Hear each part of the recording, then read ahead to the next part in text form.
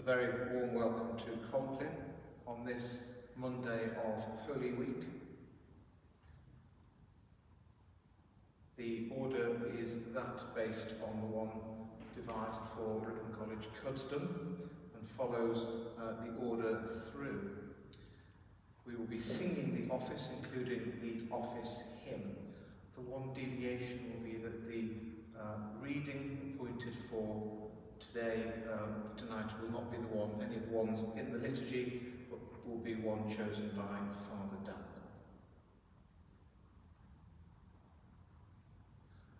Would you please stand?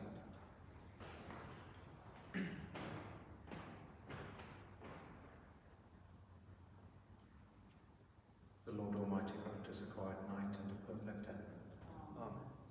Beloved, be sober, be vigilant, because your adversary the devil, as a roaring lion, walketh about, seeking whom he may devour. Whom resist, steadfast in the faith. But thou, O Lord, have mercy upon us. Thanks be to God. Our help is in the name of the Lord, who hath made heaven and earth.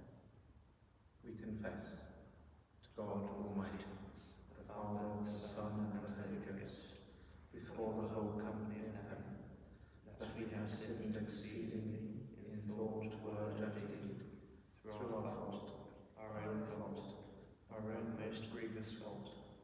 Therefore we pray God to have mercy upon us. Almighty God, have mercy upon us, forgive us all our sins, and bring us to everlasting life. The Almighty and most merciful God, grant unto you pardon, absolution and remission of all your sins, time for amendment of life, and the grace and comfort of his Holy Spirit. Amen. Turn us, O God, our Saviour, and let thine anger cease from us. O God, make speech to save us. O Lord, make haste to help us. Glory be to the Father, and to the Son, and to the Holy Ghost. As it was in the beginning, is now, and ever shall be, world without end. Amen. Have mercy upon me, O God, and hearken unto my prayer. Psalm 31. In thee, O Lord, have I put my trust. Let me never be put to confusion. Deliver me in thy righteousness. Bow down thine ear to me. Make haste to deliver me. And be thou my strong rock and house of defence, that thou mayest save me. For thou art my strong rock and my castle.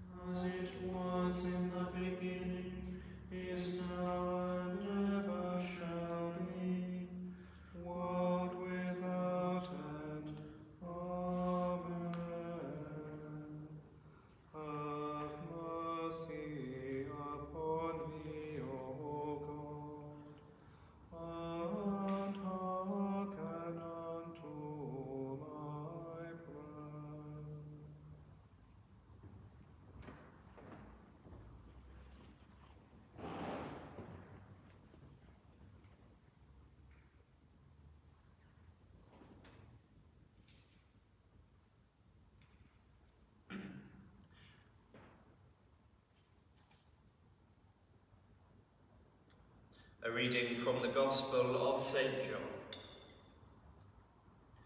6 days before the Passover, Jesus came to Bethany, the home of Lazarus, whom he had raised from the dead. There they gave a dinner for him. Martha served, and Lazarus was one of those at the table with him. Mary took a pound of costly perfume made of pure nard, anointed Jesus' feet, and wiped them with her hair. The house was filled with the fragrance of the perfume. But Judas Iscariot, one of his disciples, the one who was about to betray him, said, "Why was this perfume not sold for 300 denarii, and the money given to the poor?" He said this, not because he cared about the poor, but because he was a thief. He kept the common purse and used to steal what was put into it. Jesus said, "Leave her alone. She bought it so that she might keep it for the day of my burial. You always have the poor with me, but you do not always have me." When the great crowd of the Jews learned that Jesus was there, they came not only because of Jesus, but also to see Lazarus, whom he had raised from the dead. So the chief priests planned to put Lazarus to death as well, since it was on account of him that many of the Jews were deserting and were believing in Jesus.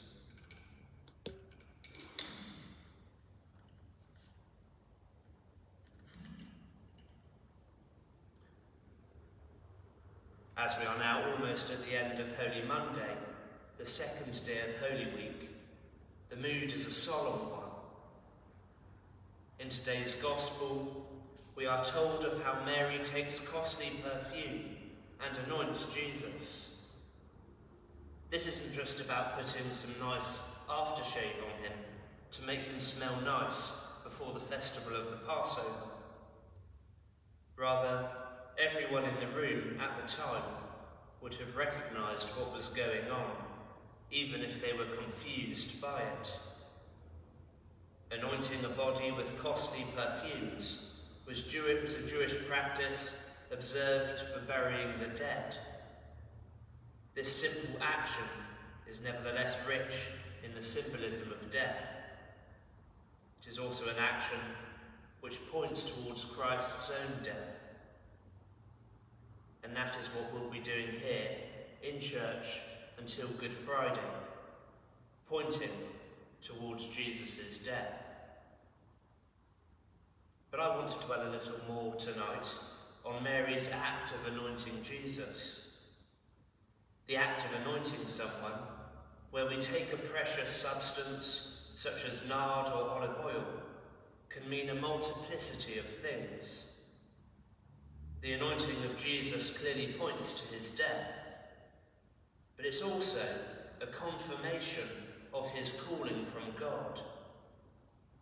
By the time we get to Jesus' visit to Jerusalem in the Gospels, God is calling him to follow an imminent vocation of death. Jesus is anointed by Mary with precious ointments, because his vocation towards the cross is being confirmed. The Church today goes about anointing people on a fairly regular basis. In fact, Father David and I will be going up to Southwark Cathedral on Thursday to collect the 3 holy oils which we need to carry out our sacramental and pastoral ministries here. Oils with which we anoint people at various points in our lives.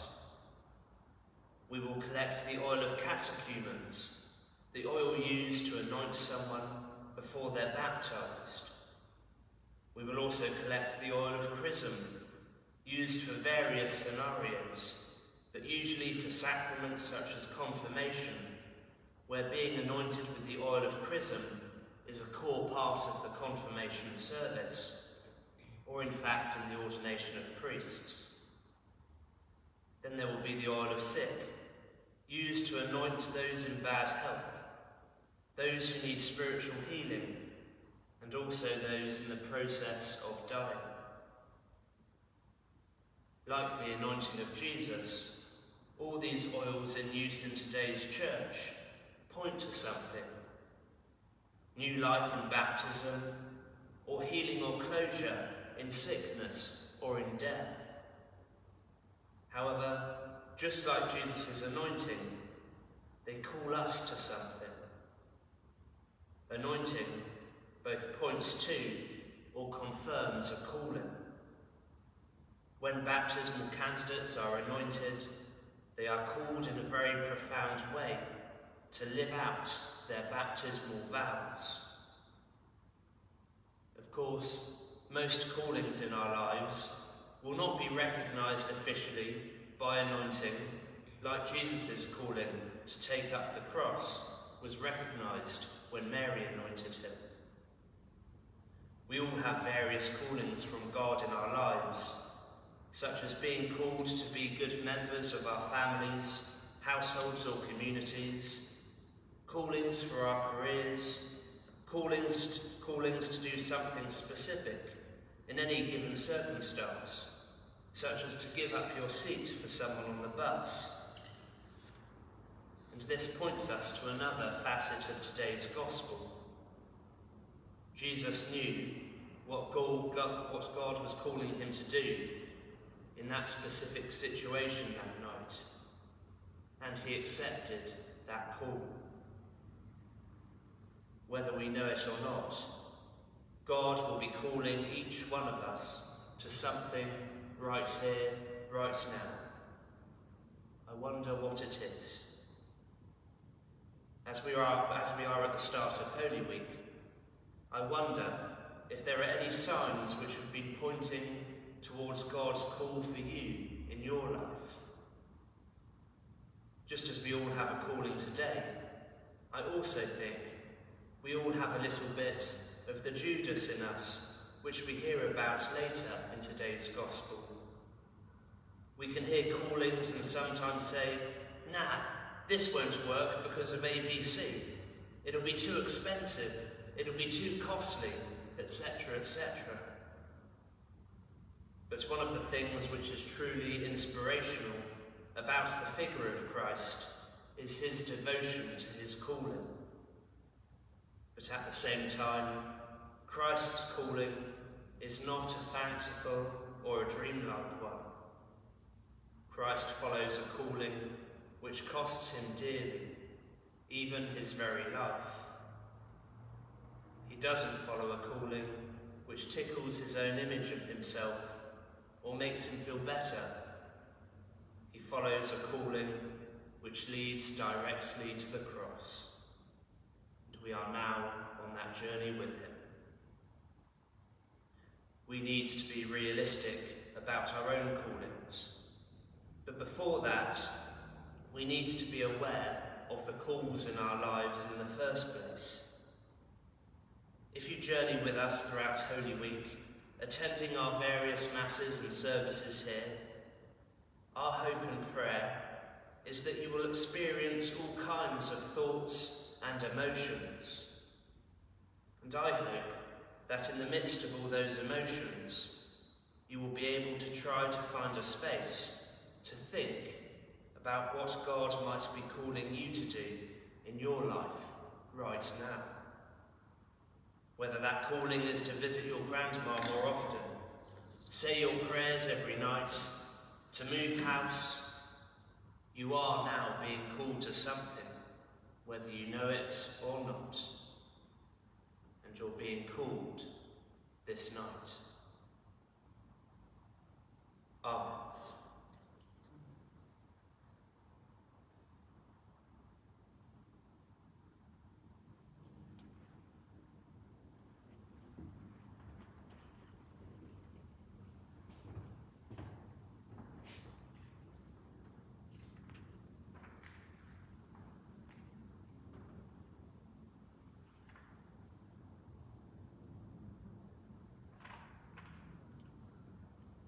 Responsory at the top of page 8.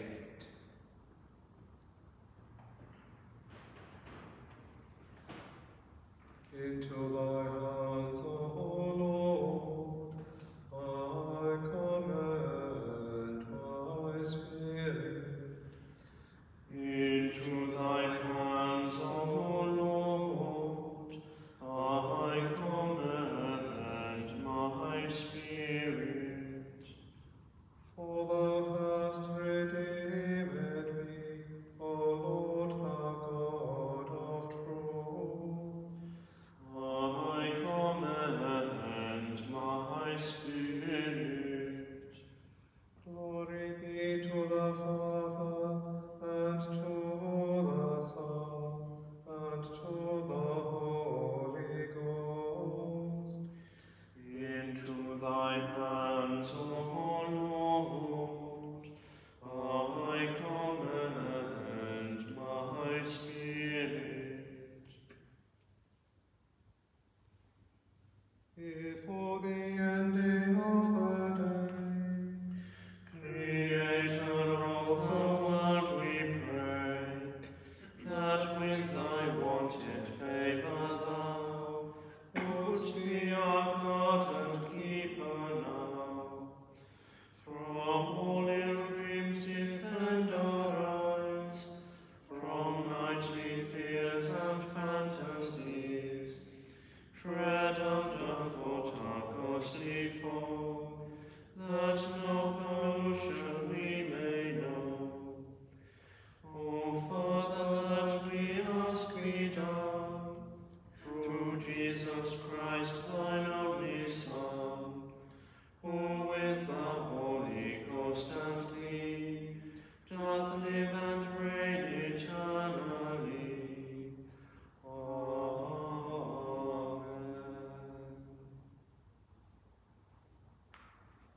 keep me, O Lord, as the apple of thine eye. Hide me under the shadow of thy wings. Save us, O Lord, while waking, And guard us while sleeping, that awake we may watch with Christ, and asleep we may rest in peace. Lord, now lettest thou thy servant depart in peace, according to thy word. For mine eyes have seen thy salvation, Which thou hast prepared before the face of all people, to be a light to lighten the Gentiles, and to be the glory of thy people Israel. glory be to the Father, and to the Son, and to the Holy Ghost, As it was in the beginning, is now, and ever shall be, world without end. Amen. Save us, O Lord, while waking, and guard us while sleeping, that awake we may watch with Christ, and asleep we may rest in peace.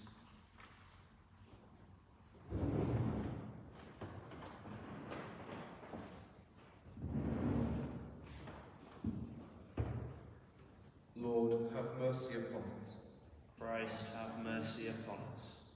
Lord, have mercy upon us. Our Father, which art in heaven, hallowed be thy name. Thy kingdom come, thy will be done, in earth as it is in heaven. Give us this day our daily bread, and forgive us our trespasses, as we forgive them who trespass against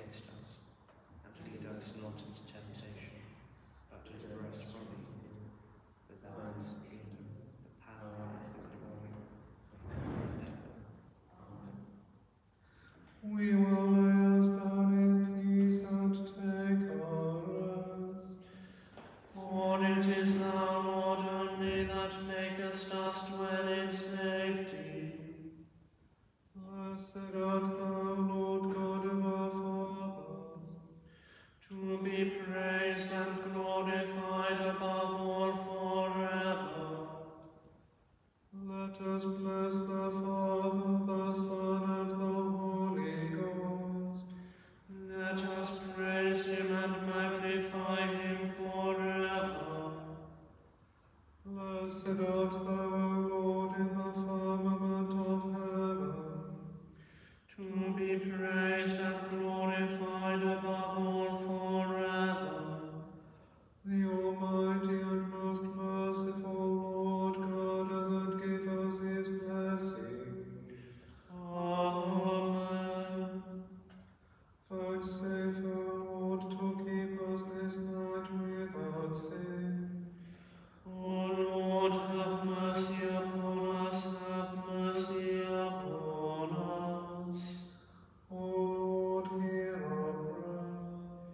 And let our cry come unto thee. Let us pray. Almighty and everlasting God, who in your tender love towards the human race sent your only Son, our Saviour Jesus Christ, to take upon him our flesh and to suffer death upon the cross, grant that we may follow the example of his patience and humility, and also be made partakers of his resurrection, through the same Jesus Christ our Lord. Amen. Lighten our darkness, we beseech thee, O Lord, and by thy great mercy defend us from all perils and dangers of this night, for the love of thy only Son, our Saviour Jesus Christ. Amen. Be present, O merciful Lord, and protect us through the silent hours of this night, so that we who are wearied by the changes and chances of this fleeting world may repose upon thy eternal changelessness, through Jesus Christ our Lord. Amen. The Lord be with you. And with thy spirit. Let us bless the Lord. Thanks be to God. Let the souls of the faithful departed, through the mercy of God, rest in peace. And rise in glory.